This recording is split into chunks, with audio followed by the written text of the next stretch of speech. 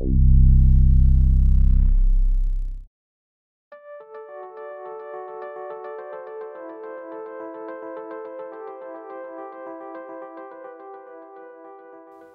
have sawn 5 logs on the sawmill with this chainsaw, and now it's time to sharpen it so that it has the right degree of sharpness. I place the chain on the straight edge and set the angle of the teeth to 10 degrees. I think the action angle should be positioned at between 50 and 55 degrees so that the right sharpness and thickness are achieved. One tip is to carry out a test run first. Start the feeder without starting the grinder. It runs on 12 volts, which means you can operate it using an ordinary car battery or run it directly from the battery charger. I can now position it without it grinding.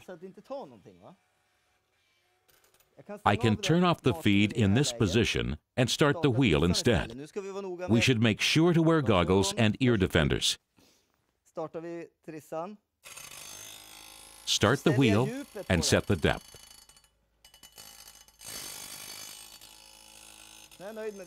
I am happy with it now, so switch on the feed.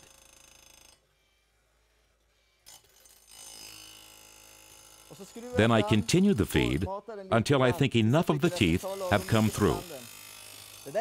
That's perfect.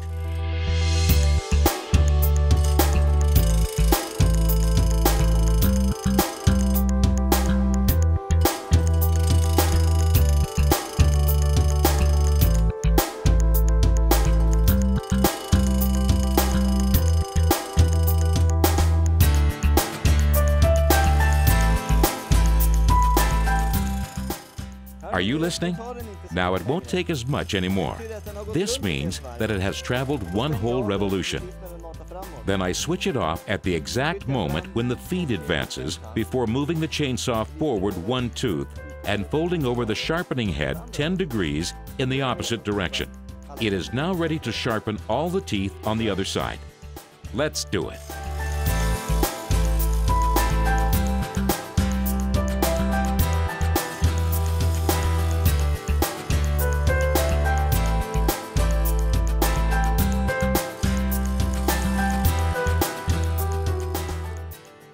The machine has an automatic stop function. If I attach this clamp between the first and last tooth to be sharpened, it turns off when it has turned 1 whole revolution.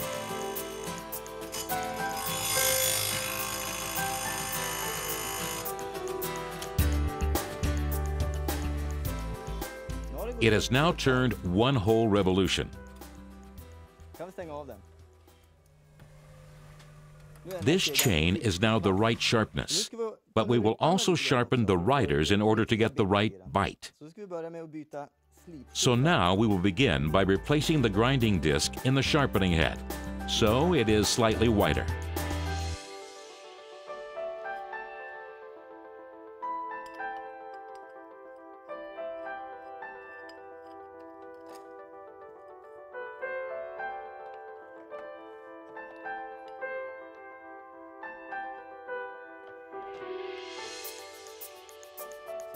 And there we have it. The thicker disc is on. Now we set the angle to 0 degrees. The angle of the riders must be slightly oblique, so we position it at around 10 degrees. In other words, 80 degrees.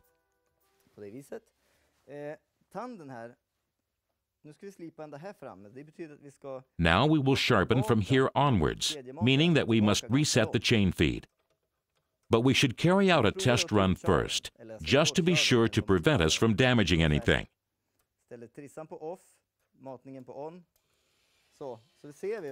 This way you can make adjustments while it is operating, and you can see what's happening.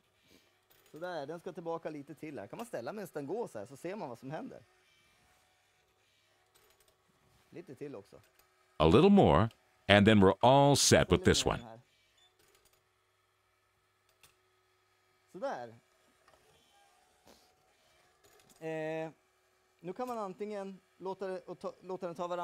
Now we can let it take every other tooth, like this. Or you can actually place it here, as far as here, so each tooth makes only 1 revolution.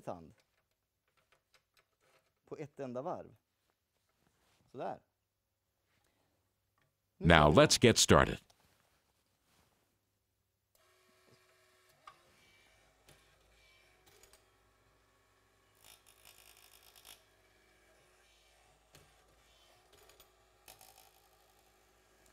Perfect.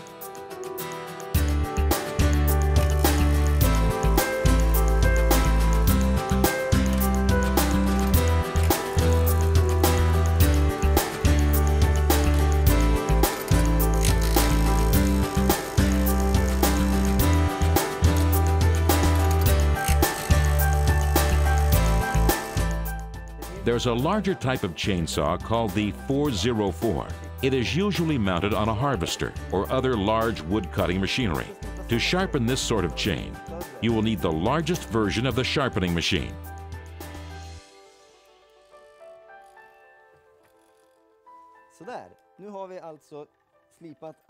Now we have sharpened all the riders around the entire chain, and this one, in my opinion, is a perfect saw chain.